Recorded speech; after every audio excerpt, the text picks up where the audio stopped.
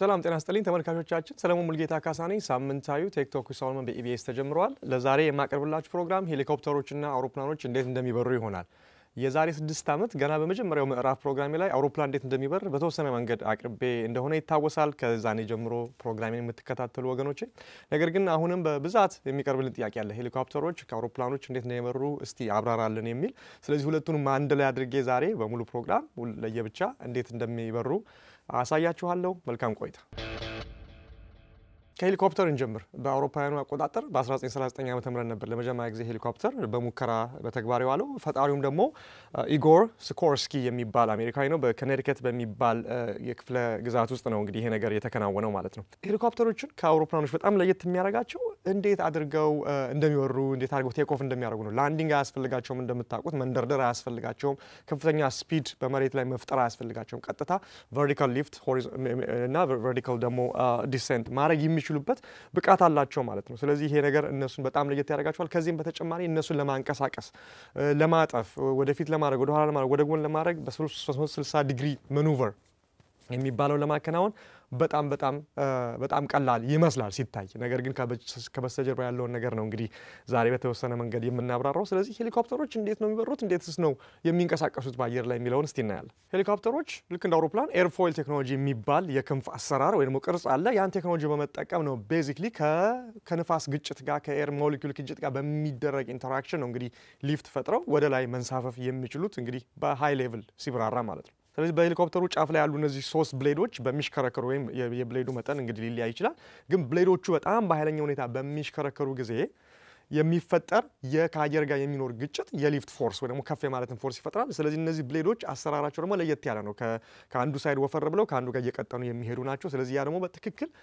ሆነ ተብሎ ዲዛይን የተደረገ የኤርፎይል አይነት ዲዛይን ነው ማለት ነው ሄሊኮፕተሮቹ ወይ ብሌዶቹ ኃይላቸው የመሽከርከር ብቃታቸውን የሚያገኙት ከኢንጂን ተርባይኑ ነው ወይ ደግሞ ከዋናው ከሄሊኮፕተሩ ሞተር ነው ማለት ነው የሄሊኮፕተር ኢንጂን የምንለው አሁን ቅድም ያልኳችሁ የቱርቦ ሻፍት ኢንጂኑ ኮምፕረሰር የሚባል ኮምበስሽን የሚባል ቻምበር ወይ ደግሞ አየርና ጋዙ የሚቃጠልበት እና እንዲሁም ደግሞ ተርባይኑ ዋናው መሽከርከሩን የሚፈጥረውን የሚያካትት ነው እንግዲህ ያን የሄሊኮፕተር ኢንጂን ማለት ነው ስለዚህ ኮምፕረሰሩ ኢንጂን ውስጥ ያለው ኮምፕረሰር አየር በኃይለኛ ሁኔታ በፋኑ አማካኝነት ይቀበልና ያንን አየር እዛ ኮምፕረሰር ውስጥ አምቆ እጅግ በጣም ፕሬሸራይዝ አድርጎ ከጋዝ ጋር በማቀላቀል ከፍተኛ የሆነ መቃጠል ይፈጥርና ያ የሚፈጠረው መቃጠል በጣም ትኩስ የሆነ አየርን ይፈጥራል ያ ትኩስ አየር በበስተጀርባ ያለው የተርባይኑን በማሽከርከር ከፍተኛ የሆነ የመሽከርከር ኃይል ይፈጥራል ማለት ነው እንግዲህ ስለዚህ ከኋላ ያለው ይሄ የሚሽከረከረው ተርባይን ደግሞ ቀጥታ በሮድ ወይ ደግሞ በመገናኘት ቀጥታ ተርባይኑን የሚያሽከረክረው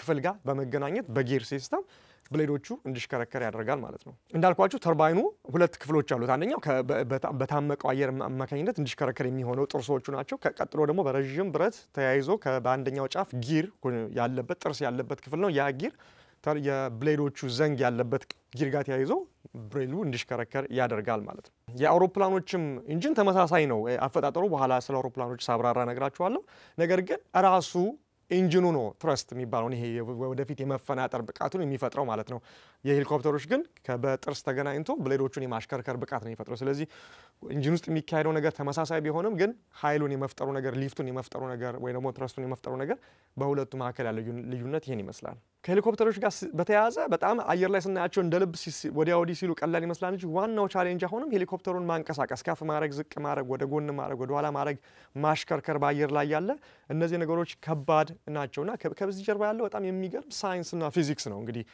ይሄንን ነገር ተግባራዊ እንዲሆን የሚያደርገው ማለት ነው እና በጣም በቀላሉ ለማብራራት ነው ሞክሮ ይሄንን ሳይንስና ፊዚክስ ከበስተጀርባ ያለውን ማለት ነው ቅድም እንዳልኳችሁ ብሌዶቹ ኃይላቸውን ከተርባይኑ ያገኛሉ ሲሽከረከሩ ግን በሊፍት ለመፍጠር ኤርፎይሉ እያንዳንዱ ብሌድ ስፔሻል በሆነ ዲዛይን ተሰርቷል ብያችኋለሁ እዚህ አኒሜሽኑ ላይ እንደምታዩት ነገር ግን እነዚህ ብሌዶች የተለያየ አይነት አንግል ኦፍ አታክ ምን እንደሆነ አብራራለሁ መፍጠር አለባቸው አየሩ ሲገጫቸው ከስር ፕሬሸሩን ከፍ ሲያደርግ ሊፍት ለመፍጠር ማለት ነው ስለዚህ ወይ ደግሞ ለመታጠፍ ሲፈልግ ደግሞ አንደኛው ብሌድ ደግሞ የተለየ አንግል ኦፍ አታክ ያስፈልገዋል በዛ አማካኝነት ሄሊኮፕተሩ ከፍ ማለት ብቻ ሳይሆን ወደ ጎን ወደ ኋላ ወደ ላይ ወደ ፊት አፍንጫው ዝቅ ማለት ከፍ ማለት የሚችልበትን ሁኔታ ይፈጥራል ማለት ነው ስለዚህ በአጠቃላይ ጀነራሊ ትልቅ የሆነ አንግል ኦፍ አታክ ብሌዱ በጣም ከፍ ሲል ከስር አየር በጣም ስለሚመታው ያንን ብሌድ ሊፍት የማድረግ ወይ ወደ ላይ የመውጣቱ ነገር ከፍተኛ ይሆናል ማለት ነው። አንግል ኦፍ አታክ AOA ይባላል በሌላ አገላለጽ ማለት ነው። አሁን ይሄንን ነገር በውስጣችሁ አስቡና ሶስቱም ብሌዶች አስቧቸው እና እነዚህ ብሌዶች ወይ ደግሞ እነዚህ አራት ብሌዶች ሶስት ብሌዶች እንደ ሄሊኮፕተሩ ዲዛይን አራት ብሌዶች በተለያየ አይነት አንግል ኦፍ አታክ ቢሆኑ ምን እንደሚሆኑ አስቡት።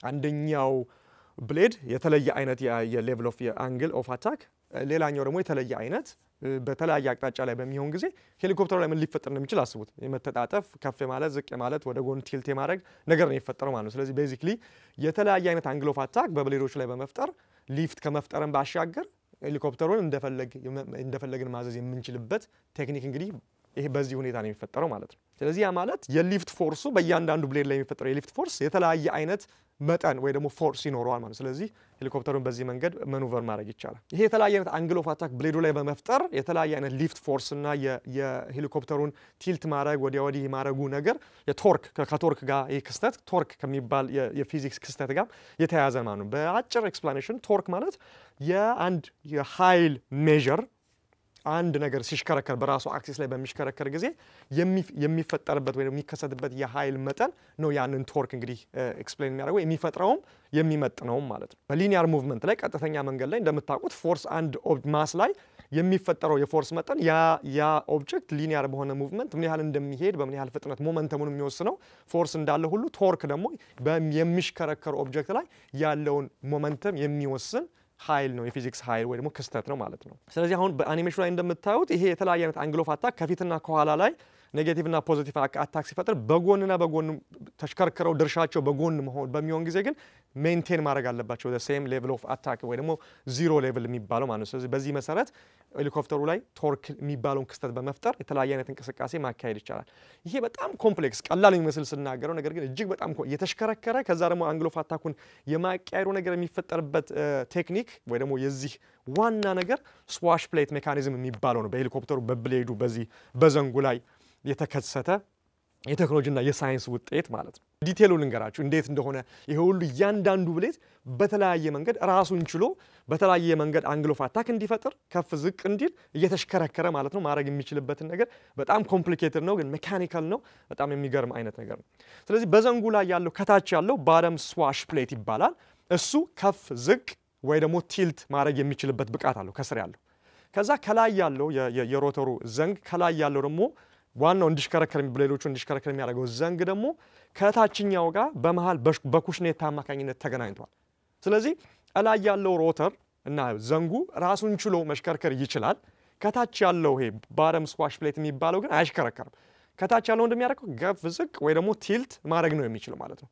ከላይ ያለው ጋር ደግሞ እንዲያያዝ ያደረገ ራሱ አለው የተያያዘበት ማለት ነው። ባተም እና ታፕ ስዋሾቹን የሚያገናኙ ደግሞ ድራይቨር ይባላል። በሱ መሰረት ተያይዟል። ከዛ አሁን ብሌዶቹ ደግሞ እንዴት የተገናኙት የሚለውን ደግሞ እናይ እስቲ። እነዚህ እያንዳንዶቹ ብሌዶች ከላይኛው ከሚሽከረከረው ስዋሽ ፕሌት ጋር በዘንግ ለየብቻቸው ተያይዘዋል። ስለዚህ እነዛ ተያይዘዋል። ያ የታፕ ስዋሹ ከታችኛው ጋር ደግሞ እንዳልኩ በኩሽኔታ በመሃል ተያይዟል። ስለዚህ የታችኛው ከፍ ዝቅ ሲል የላይኛውን በዛው በተያያዥነት ከፍ ዝቅ ያደርገዋል። እያንዳንዶቹ ብሌዶች ደግሞ በተለያየ ዘንግ ስለተያያዙ ለብቻ ኮንትሮል ማድረግ ይቻላል ማለት ነው። ስለዚህ የታችኛውን ክፍል ቲልት ማድረግ ስናደርግ ከፍ ስናደርግ ዝቅ ስናደርግ እያንዳንዷን ብሌድ ለየብቻ ኮንትሮል ማድረግ እንችላለን። ፓይለቱ ውስጥ እንግዲህ ባለው በጆይስቲክ አማካኝነት ይሄንን ነው ኮምፕሌክስ የሆነ ታስክ እያካሄደ የተለያየ አንግል ኦፍ አታክ ለብሌዶቹ የሚሰጠው ከፍ ዝቅ የሚያደርጋቸው ማለት ነው። ይህ አይነት ኮንትሮል እንዲህ አይነቱ የማኔጅመንት የስዋሽ ኮንትሮሉ ማለት ነው የተለያየ አንግል ኦፍ አታክ ለብሌዶቹ መስጠት የሚቻልበት እንቅስቃሴ ሳይክሊክ ፒች ይባላል። ስለዚህ ወደ ሄሊኮፕተሩ ቤዚክ ኮንትሮል እንመለስ። ስለዚህ ይሄ ቶርክ ኢፌክት ይሄ አይነት መንቀሳቀስና ይሄ አይነት ሜካኒካል ነገር በሄሊኮፕተሩ ሞሽን ላይ የሚፈጥረው ነገር ምንድነው? ኦብቪየስ የሆነው አንሰር ሲምፕል የሆነው አንሰር ሄሊኮፕተሩ ወደምንፈልገው ወደፊት ወደ ኋላ ከፍ ዝቅ ማድረግ የምንችልበት ነገር ነው ብለን ነው የምናስበው አይደል? ነገር ግን እንደዛ አይደለም። ወደ ኋላ ቲልት ሲያደርግ ወደፊት ይሄዳል ብለን ነው የምናስበው ወይ ደግሞ ወደፊት ቲልት ሲያደርግ ወደ ኋላ። ነገር ግን ኦፖዚት ነው የቶርክ ኢፌክት ቲልት ወደ ኋላ ቲልት በሚያደርግ ጊዜ ሄሊኮፕተሩ ወደ ጎን ነው ማኑቨር የሚያደርገው። ስለዚህ ፓይለቱ ያን በትክክል ማወቅ የሚችልበት በጣም የሜንታል ኮኦርዲኔሽን ያስፈልገዋል ማለት ነው። እና በጣም ይሄ የቶርክ ኢፌክት እጅግ በጣም የሚገርም አይነት የፊዚክስ ክስተት ነው። ብዙዎች የሚሉት ይሄ ዊርድ ኢፌክት በጣም የሚገርም አይነት ኢፌክት ተብሎ ይታወቃል። ነገር ግን ከፊዚክስ ህግ ጋር በተለይ ከኒውተን ህጎች ጋር በጣም የሚዛመድ ክስተት ነው። ይሄ ኢፌክት ጃይሮስኮፒክ ፕሪሲሽን ይባላል። የኒውተን ሁለተኛው ህግ እንደሚለው አንድ ኦብጀክት አክሰለሬት የሚያደርገው የራሱ ክብደቱና በላዩ ላይ የምንጠቀመው ኃይል እንግዲህ አንድ ላይ ሲቀላቀሉ ነው የአንድን ኦብጀክት አክሰለሬሽን የሚወስኑት ማለት ነው። ስለዚህ በኒውተን ሁለተኛው ህግ መሰረት የሁለተኛው የእንቅስቃሴ ህግ መሰረት ኃይል የቼንጅ ኦፍ ሞመንተም ሬት ነው ብለን ነው እንግዲህ የምንወስነው ማለት ነው። ስለዚህ ይሄው ተመሳሳይ ህግ ደግሞ በቶርክ ላይ በአክሲስ ዙሪያ በሚከነው የመሽከርከር እንቅስቃሴ ሞመንተም ላይም ደሴም ነው። ቶርክ ያ ቼንጅ ኦፍ ሬት ነው በአንጉላር ሞመንተም በሚባለው የሽክርክሮሽ እንቅስቃሴ ላይ ማለት ነው። በብስክሌት ጎማ ከገመድ ጋር ታስሮ በምታዩት ኤክስፐሪመንት ላይ እንደምታዩት ምን ያህል ቶርክ ከአንጉላር ሞመንተም ጋር ምን ያህል እንደተያዘ ታያላችሁ። በጣም በኃይለኛ ሁኔታ ባይስክሉ ሲሽከረከር በመሐከል ያለው ይሄ አንጉላር ሞመንተም የሚባለው ነገር ብስክሌቱ ዝም ብሎ እንደ ማጂክ አየር ላይ ቆሞ ታዩታላችሁ። ነገር ግን ቶርኩ ይሄ የመሽከርከሩ ነገር እየቀነሰ ሲመጣ አንጉላር ሞመንተሙን ሉዝ አድርጎ ወደ ታች እየወረደ ይሄዳል። ስለዚህ ባጭሩ ይሄንን ለማብራራት ይሄንን በገመድ ላይ የተንጠለጠለን አንድ ብስክሌት በእጃችሁ ታሽከረክሩ የብስክሌቱ ወደ ላይ የመጠቆሙን ነገር ከአንጉላር ሞመንተምና ከቶርክ ክንዋኔ ጋር በቀላሉ ማያያዝ ትችላላችሁ ማለት ነው። ሄሊኮፕተሮችም በሮቴቲንግ ብሌድ ጋር በተያያዘ የሚፈጠረው ነገር የአንጉላር ሞመንተም ቅድም ያየነው አይነት ኤክስፐሪመንት በሄሊኮፕተሮቹ ላይም በተግባር የሚፈጸመው ይሄው ነው። ስለዚህ የአንጉላር ሞመንተሙን የመጀመሪያው አንጉላር ሞመንተም ከሁለተኛው ላይ ብትቀንሱ በቀላሉ የቶርኩን አማውንት ሄሊኮፕተሩን ለማንቀሳቀስ የሚያስፈልገውን የቶርክ አማውንት ዲተርሚን ማድረግ ትችላላችሁ። በዚህ መሰረት እንግዲህ ሄሊኮፕተሩን በምትፈልጉ ሁኔታ ማኑቨር ማድረግ የሚቻልበትን ሁኔታ ማካሄድ ትችላላችሁ ማለት ነው። ስለዚህ የኒውተን ሁለተኛ ህግ ተጠቅማችሁ ቅድም እንዳልኳችሁ የባረም ስዋሹን በመጠቀም ወደ ኋላ ሊፍት ከኋላ ላይ የምትፈጠረው ቲልት በሚሆን ጊዜ ከፊት የሚፈጠረው የኔጌቲቭ አንግል ኦፍ አታክ ሲባል ከኋላ ደግሞ የሚፈጠረው ፖዚቲቭ አንግል ኦፍ አታክ ነው። በጎንና በጎን ግን ሌቭል ይሆናል ብሌዱ ከዛ ጋር ሲደርስ ያ ዚሮ የሚባለው ነው ወይ ደግሞ ምንም አይነት ዚሮ አንግል ኦፍ አታክ የሚባለው ነው ማለት ነው። ስለዚህ በዚህ ሂደት ውስጥ የሚፈጠረው የጃይሮስኮፒክ ፕሬሲሽን እጅግ በጣም የሚገርም የፊዚክስ ክስተት ነው ማለት ነው። ነገር ግን ስዋሹን ደግሞ ቲልት ሳታረጉ ከፍና ዝቅ ብቻ ብታደርጉት ሄሊኮፕተሩን ወደ ላይና ወደ ታች ባለምንም ችግር ማድረግ የምትችሉበት ሁኔታን ደግሞ መፈጸም ትችላላችሁ ማለት ነው። ይሄኛው ወደ ላይና ወደ ታች ብቻ የምታደርጉበት ያለ ቲልት ይሄ እንቅስቃሴ ኮሌክቲቭ ፒች ይባላል። ሁሉም ብሌዶች ተስማምተው እኩል የሚሽከረከሩበት በአንድ አይነት አንግል ኦፍ አታክ የሚሽከረከሩበት እንደማለት ነው። የሄሊኮፕተሩን የኋለኛ ክፍል ካያችሁ በጥንቃቄ ሌላ ትንሽ ሞተር ታያላችሁ። ስሞል ሮተር ኮልድ ቴል ሮተር ይባላል። ይሄ ነገር በጣም አስፈላጊ ነው። ያ ባይኖር ሄሊኮፕተሩ ዝም ብሎ ነው 360 ዲግሪ ስፒን የሚያደርገው። ምክንያቱም ሌላኛው የኒውተን ሶስተኛው የእንቅስቃሴ ኒውተንስ ተርድ ሎ ኦፍ ሞሽን for every action there is a reaction የሚባል ነገር አለ። ስለዚህ ይሄ ኃይለኛ የተርባይን ኢንጂን እየተሽከረከረ ብሌዱን በአንድ ሳይድ ሲያሽከረክር ሪአክሽን አለ። ሄሊኮፕተሩ በኦፖዚት ሁኔታ ለመሽከርከር ይፈልጋል። ያንን ባላንስ ለማድረግ ከኋላ ያለችው ተርባይን ደግሞ ከተርባይኑና ብሌዶቹ ከሚሽከረከሩበት ፖዚቲቭ ፎርስ ኮንቲኒዩስሊ ሜንቴን ማድረግ አለበት። ስለዚህ ሄሊኮፕተሩ ራሱን ሜንቴን እንዲያደርግና በሚፈልገው ሁኔታ የሪአክሽኑና የአክሽኑ ሁኔታ ተመጣጣኝ እንዲሆን ማድረግ የሚችል በጣም ወሳኝ የሄሊኮፕተር ክፍል ነው ማለት ነው። የሁሉ እጅግ በጣም የተወሳሰበና በጣም ብዙ አይነት ሜካኒካል፣ ፊዚካል፣ ቴክኒካል ነገሮች ሁሉ የሚከናወንበት የሄሊኮፕተር አበራር በጣም የሚገርም ነው። በጣም ሄሊኮፕተር ፈጠራን ግሩም ያደርገዋል። በጣም ብዙ ነገር በውስጡ ሳይንስ፣ ፊዚክስ፣ ቴክኖሎጂ የፓይለቱም በጣም ኮኦርዲኔትድ የሆነ ነገር ፓይለት ጆይስቲክ ይዞ ስታዩት በሱ ብቻ አይደለም በሌላኛው እጁም በእግሩም በአንድ ላይ ኮኦርዲኔትድ የሆነ ነገር በማድረግ ነው ይሄን ሁሉ ነገር ባላንስ አድርጎ ሄሊኮፕተር እንዲበርና እንዲዞር እንዲዟዟር ከፍ ዝቅ እንዲል በጣም ሄሊኮፕተሮች ሌላው ለየት ያለ ካራክተራቸው ቅድም ያልጠቀስኩ ምንድነው በአየር ላይ ጀስት ፖዝ ማድረግ ይችላሉ። ያለ ስፒድ ጀስት ብሎ ሆቨር ይባላል መንሳፈፍ ይችላሉ። ያን ሁሉ ለማድረግ እነዚህ ሁሉ ነገሮች በጣም በቅንብር ሲሰሩ ነው እንግዲህ ይሄን ነገር ማድረግ የሚቻለውና ፓይለትን ስናየው ሄሊኮፕተር ሲያበር ጀስት ጌም የሚጫወት ይመስላል። ነገር ግን ከፍተኛ የሆነ ስልጠናና ይሄ ኮኦርዲኔትድ የሆነ ኤፈርት የሚያስፈልግበት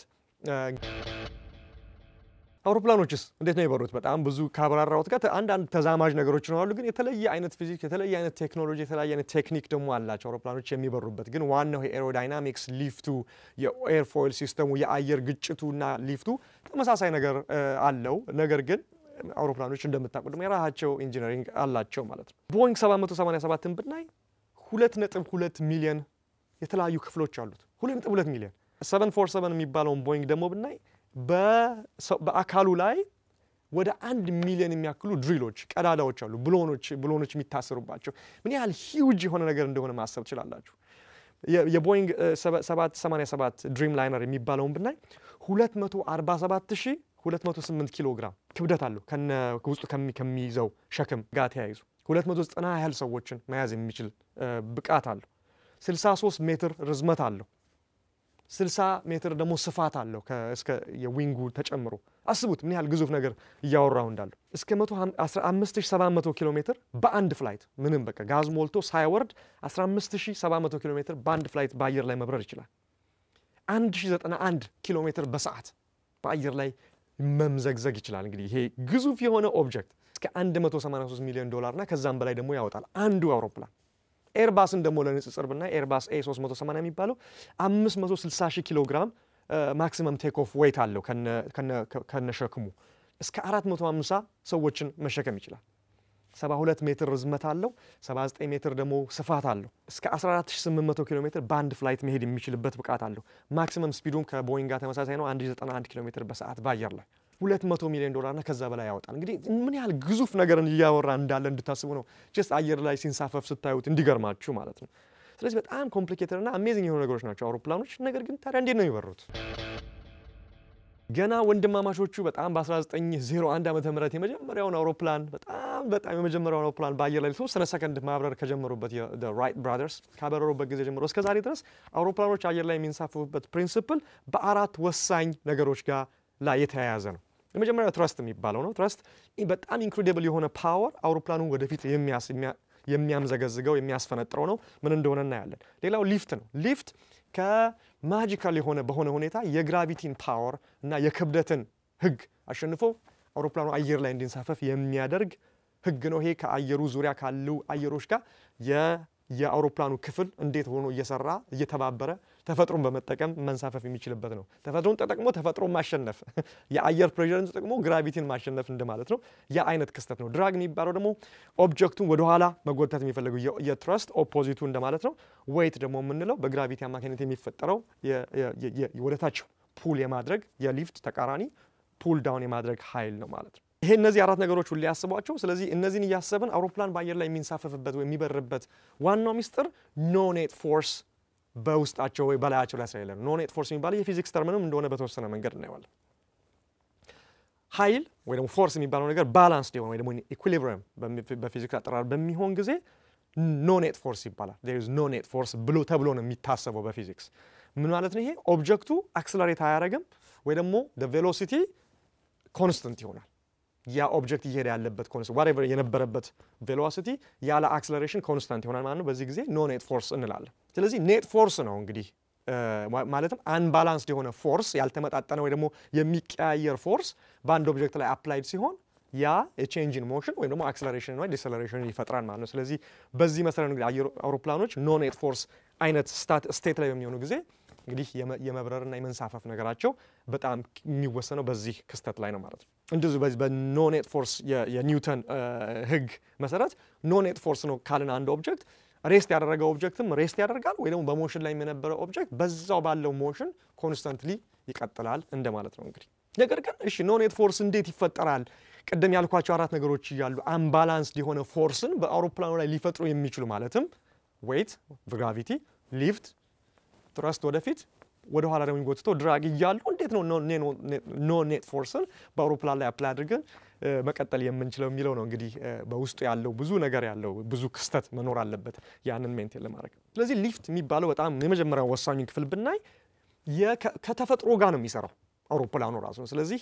የኤር ሞለኪውሎቹ አይታየንም እንጂ የኤሮዳይናሚክስ የሚባለው ነገር የሚፈጠርበት ስፔስ ልክ እንደሚጨባውኛ ውሃ ወይ ስለምናየው ልንጨብጠው አይጨበጥም ግን አትሊስት ይታያል ይነካል ባጨብጡትም ወይም ደግሞ ኦብጀክቶች ቁስ ነገር ስለምጨብጡት አለ ትላላችሁ አየር ግን ስለማይጨበጥ ነው እንጂ ሞለኪውሎቹ በአየር ውስጥ ያለው ግፊት ኃይል ፎርስ በጣም የሚደንቅ ነው ስለዚህ ይሄንኑ በመጠቀም ነው አውሮፕላኖች ሊፍትን በራሳቸው ላይ የሚፈጽሙት ማለት ነው ስለዚህ ከኤር ሞለኪውሎች ላይ ከማናያቸው በአየር ላይ ካሉት ኤር ሞለኪውሎች ጋር የሚከሰት ብዙ ግጭት ፑሽ አውሮፕላኑን ወደ ላይ እንዲንሳፈፍ ያደርገዋል ማለት ነው እንዴት የኤር ዊንጉ ቅድም ያልኳችሁ ሄሊኮፕተር ላይ የተፈጸመው ይሄ ኤር ፎይል ሲስተም በአውሮፕላኑ ግዙፍ ክፍል በክንፍ ላይ ታዩታላችሁ ክንፉን እንደምታዩት ከፊት ለፊቱ ወፍራም ሆኖ ከኋላ እየቀጠነ ሄዶ እየሾለ ይሄዳል ዋናው ዓላማ ምንድነው አየር ሁሉ ጊዜ ወደፊት ስትሄዱ አየር ከፊት ይገጫችኋል ያንን እየጣሳችሁ ነው የምትሄዱ ስለዚህ ያ በሚመጣ ጊዜ በተለይ ይሄ ደግሞ ከአንግል ኦፍ አታክ ጋር አብሮ ሲሆን ይሄ ወፍራም የሆነ ክፍል ወደ ላይ ከፍ ሲል ከኋላ ያለው ቀጭን ነው እንዳልኳችሁ ብዙ የአየር ሞለኪውሉ የስረኛውን የክንፉን የስረኛውን ክፍል ኮንቲኒየስሊ ይመታዋል ያ ሲሆን ከፍተኛ የሆነ ፕሬሸር በስር በኩል ይፈጠራል ማለት ነው ስለዚህ በላይ ያለው በላይኛው ክፍል ላይ ያለው ብዙ የኤር ሞለኪውል አያርፍበትም አያገኘው ስለዚህ ሎ ፕሬሸር ነው የሚሆነው ማለት ነው ስለዚህ ይሄ ሞለኪውሉ እየተከማቸ ፕሬሸር እየፈጠረ ሲሄድ ኦብጀክቱን ወደ ላይ ፑሽ ያደረገው ይሄዳል ከፍተኛ የሆነ የአየር ሞለኪውሎች የኃይል ብቃት ነው ይሄ እንግዲህ ስለዚህ ያ ከትረስት ጋር ትረስት ደግሞ ሲፈጠር አውሮፕላን ወደፊት እንዲሄድ ያደርጋል የሊፍት ሜካኒዝም ደግሞ ይሄ የኤር ሞለኪውሎቹ ፑሽ ከስር ያለው ከፍ ያደርገዋል በዚህ መሰረት ነው እንግዲህ አየርም አውሮፕላንም በአየር ላይ የሚያንሳፈው በጣም የሚገርም ነገር ነው ግን አንደርስታንድ ስታደርጉት በጣም ሲምፕል የሆነ ኮንሰፕት ነው ኢንጂኖቹ ደግሞ አየሩን ፑሽ ነው የሚያደርጉት ወዴት ነው ፑሽ የሚያደርጉት ያ ነው ትልቁ ነገር አሁን ትልቁ ሚስጥር ይሄ ሁሉ ሊፍት ግጭት ምናምን የምንለው ነገር ከፍተኛ የሆነ ወደፊት የመፈንጠር ኃይል ከሌለበት ምንም ትርጉም የለውም አንድ አውሮፕላን መሬት ላይ አርፎ ክንፉን እንደዚህ ብታደርጉለትና ከስር አውሎ ነፋስ መጥቶ ቢመታው ምንም አይፈጠርም ምክንያቱም ትረስት ወደፊት የመሄድ የመፈናጠሩ ነገር ስለሌለ ማለት ነው ስለዚህ ኢንጂኖቹ እጅግ በጣም ቁልፉን ነገር ነው የሚያደርጉት ከፍተኛ የሆነ ጉልበት በማመንጨት አየርን ወደ ኋላ ፑሽ ነው የሚያደርጉት ምን ማለት እንደሆነ እናየዋለን ፕሌኖች በጣም ብዙ ሙቨብል ፓርት አላቸው ኢቭን ዊንጎቹ በጣም የመዘርጋት የመጣጠፍ የመቀነስ አንግል ኦፍ አታክ እንዳልኳችሁ ወደ ላይ ወርታች ማለት ይሄ ሁሉ ነገር አለው ኢቭን ገና በ1901 ዓመተ ምህረት ወንድማማቾቹም ሲሞክሩ ይሄ የኤር ፎይል ቴክኖሎጂ ይሄ የክንፍና የሞለኪውል ክንፉን የመምታቱ ሂደት በጣም ወሳኝ ነበር ከዚህ ጋር በጣም የተያያዘ ነገር ነበር ያ ፕሪንሲፕል ዛሬም ድረስ ዋናው ነገር ሆኖ ቀጥሏል ማለት ነው አውሮፕላኖች ከኋላኛው ክፍል ላይ ያላቸው ደግሞ ክፍል ኤሌቬተርና ራዳር የሚባለው የክንፍ 11ኛው ቨርቲካል አንደኛው ሆሪዞንታልም እጅግ በጣም ወሳኝ ነው በአውሮፕላኑ መንሳፈፍና ማረፍ ላይ እንዲሁም ወደ ጎን መዞር ላይ ከፍተኛ የሆነ ክፍል ወይም ሚና ይጫወታሉ ማለት ነው እነሱም የተወሰኑ እናያቸዋለን ስለዚህ መሬት ላይ ያለ አውሮፕላን ከመሬት ላይ ከፍ ለማድረግ ከፍተኛ የሆነ ትረስት ከኢንጂኑ የሚመነጭ ነው መጠቀም አለብን የአውሮፕላኑ ክብደትና ግራቪቲ ያንን ክብደት ስቦ ከሚያስቀረው ኃይል በላይ አውሮፕላኑ ጉልበት ማመንጨት አለበት በኢንጂኑ አማካኝነት ስለዚህ ይሄ ኢንጂን በጣም በከፍተኛ ሁኔታ አውሮፕላን ወደፊት በሚያፈናጥረው ጊዜ ደግሞ ከዛ ደግሞ የዊንጉ ደግሞ አንግል ኦፍ አታክ ደግሞ በሚያስፈልገው ሁኔታ መሆን አለበት ሁለተኛው ስቴፕ ነው አንግል ኦፍ አታክ ከዛ ደግሞ ቀደም እንዳልኳችሁ የዊንጉ ክፍል በጣም ፍላፕና ስላት የሚባላል እነሱ ሰፍተው አንግል ኦፍ አታኩንና ሞለኪውሎቹ ከስር እንዲመታ የሚያደርገውን ነገር በጣም ማክሲማይዝ እንዲያደርጉ ያም የኤክስፓንሽን ኦፍ ዊንጉም አብሮ መከሰት አለበት ይሄ ሁሉ ነው እንግዲህ በቴክ ኦፍ ላይ የሚካሄደው ማለት ነው ክላይምብ ካደረገን በኋላ as long as በትረስቱ በኢንጂኑ አማካኝ የሚፈጠረው ትረስት ኃይል is ከድራጉ እና ከዌይቱ እስከበለጠ ድረስ አውሮፕላኑ እንደተንሳፈፈ ይቀጥላል ማለት ነው ስለዚህ the greater the speed ብዙ ስፒድ ካለው የሊፍት መጠኑም ከፍ ማለቱ ከዚህ ጋር በጣም ተዛማጅነት አለው ማለት ነው ፕሌኖች ሌቭል ፍላይት የሚባል አለ እንግዲህ በአቪዬሽን በሌቭል ፍላይት ላይ ሲደርሱ አክሰለሬሽን አይኖራቸውም እዛ ትክክለኛ ሌቭል ላይ ሲደርሱ ሜንቴን ያንን ስፒድ ክሩዝ የሚባል ክሩዝ አድርገው ያንን ሜንቴን አድርገው የሚሄዱት without any acceleration no net force የሚባለው አይነት ሌቭል ላይ የሚደርሱት በዛ ሁኔታ ላይ ነው ስለዚህ ወይም ደግሞ አልቲቲዩዳቸውንም አይቀይሩም ስለዚህ ከፍ ዝቅም አይሉም ስፒዳቸውም አይቀይርም አይጨምርም አይቀንስም ፓይለቱ ያን ማድረግ ካልፈለገ በስተቀር ማለት ነው ስለዚህ ሌቭል ፍላይት ላይ ያ ነው የሚፈጸመው ስለዚህ አት ሌቭል ፍላይት እንግዲህ ነው ማጂክ የሚፈጠረው ግራቪቲ ወይ ደግሞ ዌይት ከሊፍት ጋር እኩል ትረስት ከድራግ ጋር እነዚህ ሁለት ተቃራኒ የሆኑ ፎርሶች እኩል አይነት መጠን እንዲኖራቸው ያስፈልጋል ማለት ነው ስለዚህ ግራቪቲ ሊፍት ትረስት እና ድራግ እኩል የሆነ ሌቭል ሲኖራቸው ሌቭል ፍላይት ይባላል ኖ ኔት ፎርስ ይባላል አውሮፕላኑ ከፍም ዝቅም ሳይጨምርም ሳይቀንስም ስፒዱን በተሰጠው ሜንቴን በተደረገለት ከፍተኛ ስፒድ ክሩዝ ማድረግ ይችላል ፓይለቱ ኢንስትራክሽኑን እስከሚቀይር ድረስ ወይ ዲሴንድ ማድረግ እስከሚፈልግ ድረስ ማለት ነው ስለዚህ አውሮፕላኑን ፓይለቱ ዲሴንድ ማድረግ ከፈለገ መጀመሪያ ስፒዱን ትረስቱን ነው የሚቀንሰው የኢንጂኑን ጉልበት መጠን ይቀንሳል ከዛ በኋላ የአውሮፕላኑን አፍንጫ ወደ ዝቅዝቅ እንዲል ያደርጋል ፍላትና ስላት የሚባሉትን እንደገና ይዘረጋል ምክንያቱም በዲሴንድ ጊዜ ድራግ ከአውሮፕላኑ ከሞለኪውሎች ጋር ግጭት ተፈጥሮ ድራግ እንዲፈጠር ያደርጋል ከዚህም በተጨማሪ ደግሞ ስፖይለር የሚባል አለ ከክንፉ በላይ ከፍ የሚል ከላይ ያለው ሞለኪውሎቹ በጣም ብዙ እየተጋጨ አውሮፕላኑ ወደ ታች ዝቅ እያደረጉ ድራጉንም እየጨመሩ እንዲሄድ ያደርጋል ያን ያደረገ መሬት ደግሞ ከደረሰ በኋላ ወይ ሊያርፍ ሲል ወይ ደግሞ ካረፈ በኋላ ደግሞ ሌላ ቴክኒክ አለ በመሬት ላይ ያለ ስፒዱን ቶሎ ለመቀነስ የሚጠቀምበት በኢንጂኑ ዙሪያ ያለው ሽፋን እንዲከፈት ያደርጋል ስለዚህ በጣም አየር ወደ ውስጥ የሚገባው አየር በዛ አማካኝነት ብሎክ የተደረገ አየሩን ብሎክ የተደረጋል ወደ ውስጥ የሚገባው አየር ይቀንሳል ማለት ነው በዚህ አማካኝነት ላንዲንግ ደግሞ በእንደዚህ በተቃራኒ ሁኔታ ይፈጠራል ማለት ነው ስለ ኢንጂኑ በቶሎ እናውራ ስለ ሄሊኮፕተር ላይ ሳወራ ብዙ ነገር ስለተናገርኩ በጣም ባጭሩ ነው የምነግራችሁ ዋናው አውሮፕላን ሚስጥር ኢንጂኑ ነው ብያቸዋለሁ። ትረስት የሚባለው ከፍተኛ ጉልበት የሚያመነጨው ግራቪቲን ሁሉ ማሸነፍ እንዲቻል ማለት ነው። ስለዚህ የታርቦፋን ኢንጂን ነው በብዛት ሌተስት የትልልቅ አውሮፕላኖች የሚጠቀሙት። ፊውሉ ደግሞ ኢንጂኑ የሚጠቀምበት ፊውል በሚገርም ሁኔታ ያለው በክንፍ ውስጥ ነው። ክንፉ የተዘረጋው ክንፍ ከማብረርን ባሻገር እንደ ፊውል ታንክ ሆኖ ያገለግላል ማለት ነው። አሁንም የትረስት አፈጣጠር ከፍተኛ የሆነ ጉልበት አፈጣጠር ከኒውተንስ third law of motion ጋር የተያዘ ነው። for every action there is a reaction እንደሚባለው ነው አይደለም። ስለዚህ በጣም ወደ ልጅነት ልመልሳችሁ። ፊኛ በአየር ሞልተ ነው ሳንቋጥረው ብንለቀው ምንድነው የሚፈጠረው? አንደኛ ፊኛ ውስጥ ያለው አየር ቶሎ በዛው በቀዳዳው በነፋንበት በቀዳዳው ይወጣል። ፊኛው ወደ ነው የሚፈናጠረው ወደ ተቃራኒው። አየሩ በቀዳዳው ሲወጣ ፊኛው ግን በተቃራኒ መንገድ በጣም ይፈናጠራል አይደል? ስለዚህ ምንድነው አክሽኑ ምንድነው? አክሽኑ የተነፋው አየር ለመውጣት መፈለጉ ነው። ሪአክሽኑ ደግሞ ፊኛው ወዴት መሄዱ ነው? ወደፊት መፈናጠሩ ነው። ሲወጣ ፊኛው ወደፊት ያፈናጥራል። ኤግዛክትሊ ዘ ሴም ኮንሰፕት ነው በአውሮፕላን ኢንጂኖች ውስጥ የሚፈጠረው የኒውተንስ third law of motion። እንግዲህ ስለዚህ ይሄንን በአይምሯችሁ ያዙና እንዴት እንደሚፈጠር በጣም ቶሎ ልንገራችሁ። አየር በዛ በፋን ውስጥ በጣም በኃይለኛ ሁኔታ ይገባና ኮምፕረሰር አለ፣ ኮምበስሽን አለ። እዛ ውስጥ በጣም ይያሉ አየሩን ያመቀው ልክ ፊኛ ከነፋችሁ በኋላ ልክ እንደማስጨነቅ ፊኛውን ብላችሁ አስቡት። ኮምፕረሰሩ የተጨነቀ በተለያዩ ጊሮች ውስጥ አልፎ የተጨነቀ ይገባና እዛ በጣም ከታመቀ በኋላ ፊውል ይለቀቅበታል። ስለዚህ ያ የታመቀው አየር ከፊውሉ ጋር ሲቀላቀል ከፍተኛ የሆነ የሙቀት ኃይል የተቀጣጠለ ሙቀት ኃይል ይፈጥራል። ያ ደግሞ በኋላው አይታችሁ ከሆነ የአውሮፕላን ኢንጂን ኋላው ሹል ነው፣ በጣም ቀዳዳ ጫፍ ነች። ልክ ከመውጣቱ በፊት ተርባይኖች አሉ። ተርባይኖቹን አሽከርክሮ ሙቀቱ ከዛ በዛ በኋላ የታመቀው ኃይል ይወጣል። ያ ሲወጣ የዛ የታመቀው ኃይል የመውጣቱ ኃይል በጣም ከፍተኛ ስለሆነ ልክ ፊኛው አየሩ ሲወጣ ከፊኛዋ ዌይት በላይ ወይ ደግሞ ከሷ በላይ አየሩ ስለሆነ ፊኛዋ እንደሚያፈናጥራት የዚህም ኃይል መታመቅ እጅግ ከባድ ስለሆነ ቅድም ያልኳችሁን ስንትና ስንት 100,000 ኪሎ ግራም ያለውን አውሮፕላን ወደፊት ማፈናጠር የሚችልበት ብቃት አለው ማለት ነው። በጣም የሚገርም አይነት ቴክኒክ ነው። ስለዚህ በዚህ መሰረት ነው እንግዲህ ኢንጂኖች እንደው ውስጥ በጣም ብዙ ዲቴሎች አሉት። ነገር ግን በሃይ ሌቭል ኢንጂን የሚሰራው እንደዚህ ነው ማለት ነው። ስለዚህ ዲቴሉን ደግሞ ሌላ ጊዜ ምናልባት ስለዚህ ብቻ ለማብራራት የምሞክርበት ሁኔታ ሊፈጠር ይችላል። ስለ ፕሌኖች አንዳንድ ኢንትረስቲንግ ነገር ልንገራችሁ። እንግዲህ ቴክኒኩና እንዴት እንደሚያርፍ እንዴት እንደሚሆን ስለ ትረስቱ በተወሰነ መንገድ ነግራችኋለሁ። ግን ፕሌኖች ለምንድን ነው በጣም ከፍተኛ በሆነ አልቲቲዩድ ላይ መብረር ያለባቸው?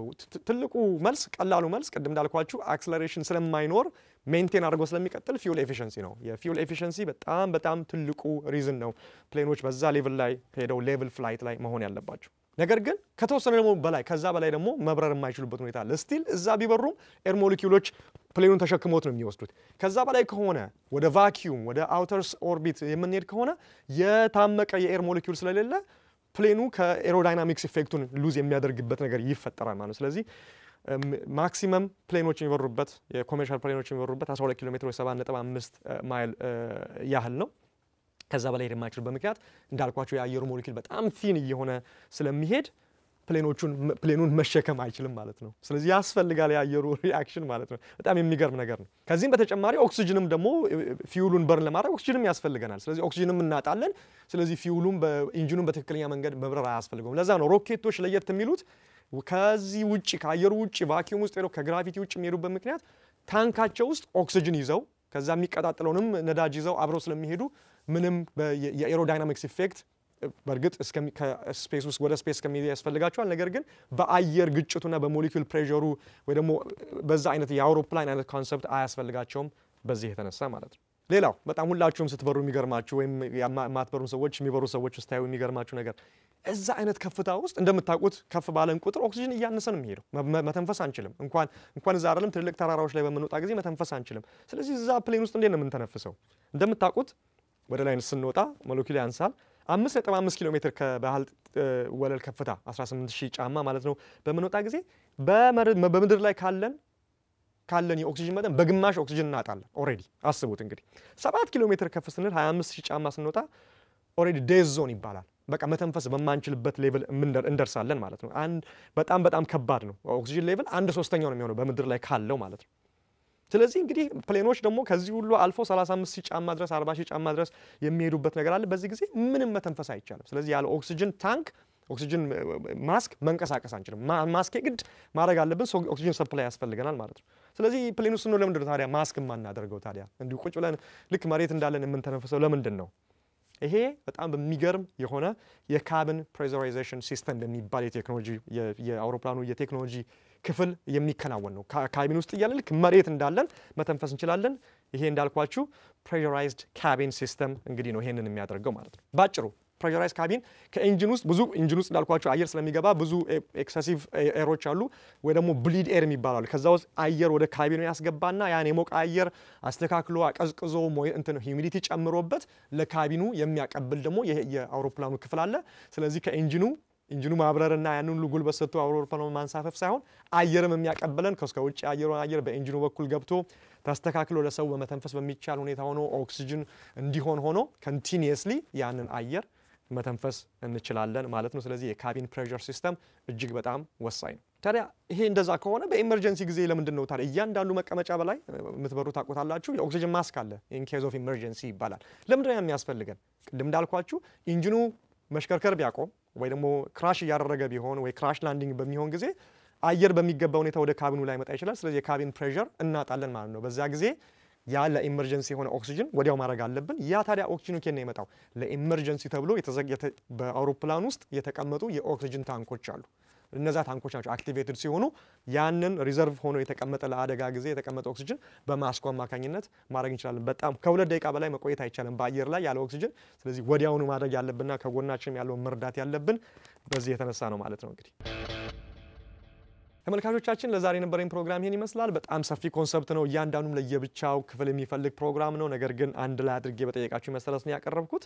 ከዚህ ብዙ ነገር እንደተማራችሁ ይሄ አስደናቂ ነገር በአውሮፕላንና ወይ ሄሊኮፕተር ስታዩ እንግዲህ አትሊስት እንዴት እንደሚሰራ ማሰብ ስለምትችሉ ስቲል ፈጠራው ያስገርማል። ነገር ግን ለምን እንደሚሰራ ወይ ለምን እንደሚበር የተወሰነ ግንዛቤ እንዳገኛችሁ ተስፋ አደርጋለሁ። በሚቀጥለው ሳምንት በሌላ ፕሮግራም እስከማገኛችሁ ቸር ሰንብቱ።